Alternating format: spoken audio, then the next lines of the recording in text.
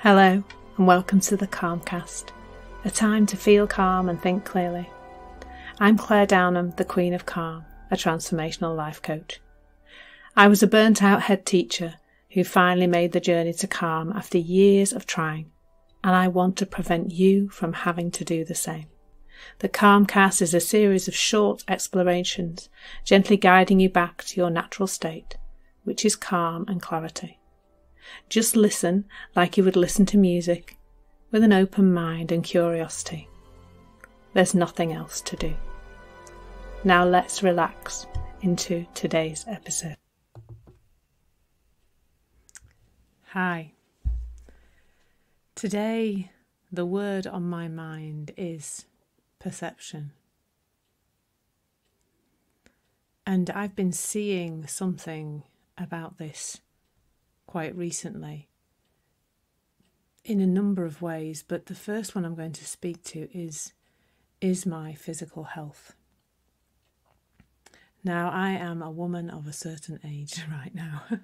I'm 50, and I've been going through some health issues, I suppose you might call them, over the last few years, related to the menopause, related to the adrenal burnout that I suffered a number of years ago, some issues around my thyroid, and I guess what they've meant for me is a very up and down sense of myself, energy-wise, feeling okay sometimes, but then finding my energy falling off a cliff sometimes too.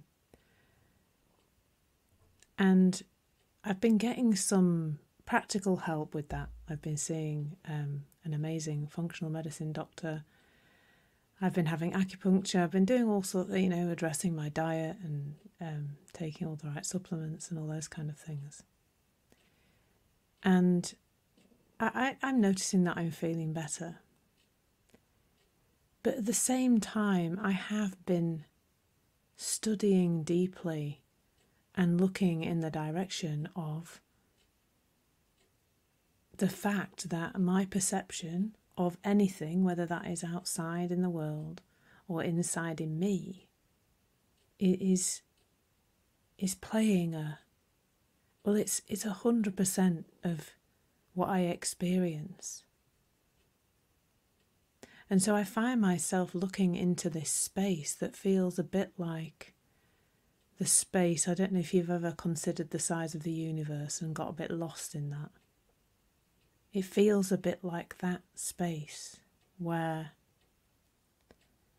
I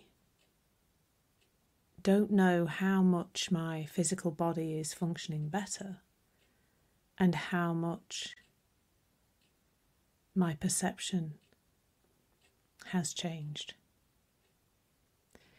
And it's really impossible to know. It's impossible to know how much of my improved health is because I'm doing physically the right things to help my body and being helped in the right ways, and how much is my perception of me getting better.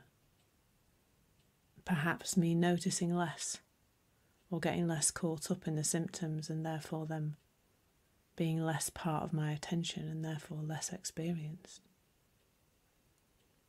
And a place where I think it's even clearer for me to see this is in actual physical pain. So I had got into what I thought was a really healthy habit of drinking kombucha every day. And those of you that don't know, kombucha is a brewed thing, maybe the thing called a SCOBY. It's supposed to be very good for your gut bacteria. It's quite popular now. You can get it in cafes and restaurants and supermarkets and places like that. And I had been drinking this stuff on a daily basis for quite some time, and I'd developed horrendous headaches, and I hadn't realised that the headaches had been caused by the kombucha. But what was interesting when I had these headaches was that, I don't know, can a headache come and go? Like, I felt whenever I noticed the headache that it was kind of there. It was there every time I noticed it. So But then there were times when I didn't notice it because I was doing something or focused on something else and my attention wasn't on the pain. I suspect the physiological thing that was going on in my body caused by me drinking kombucha was sustained. But noticing how much my awareness of that changed through a day was amazing. I don't know whether the pain came and went or my awareness of it came and went, but I think it was the latter. And currently I sound like a right old moan, I don't know, hypochondriac, but I've currently got frozen shoulder. And again, the noticing of that flows in and out of the day. Sometimes it's there and sometimes it's not. So that's to do with kind of my internal physical health. But the other place I've really seen this is in other people, like in my seeing of other people, in my awareness of other people, in my judgment or thinking I know what other people are like. And there's been a few relationships which seem to have been transformed in the last year or so. And I don't know what's happened. I know there's been something around me, my realisation that when I am feeling off about another person, that is me doing that. So when I connect to that off feeling and in that space where I would have said, oh, that other person is making me feel this way, it's them that are doing it, they're making me feel that way. Now there is a knowing that my thinking is off when my feeling is off. And that means I tend to, I guess, respond to people in a different way, allow myself space to respond in a different way. And so there are some significant relationships which have changed dramatically in the last year and a bit. And I get that there's probably an offshoot of me responding differently to those people and them then seeing me differently, connecting to me differently.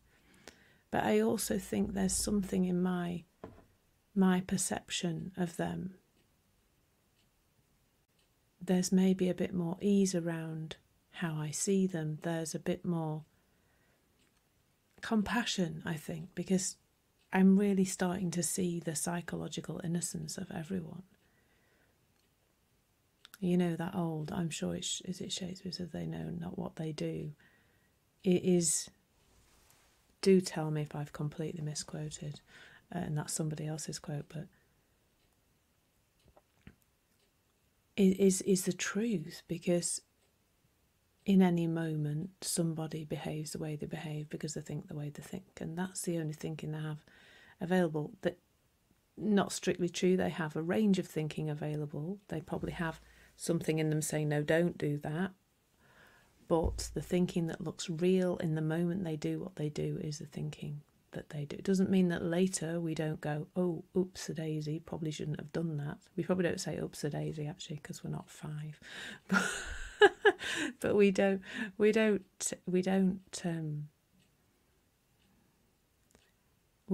often realise, don't we, later, even in terms of what we've done,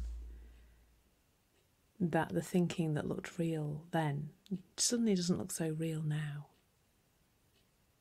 You know, those times when you snapped at somebody and then later regretted it. But I think as well that is a place for compassion with ourselves.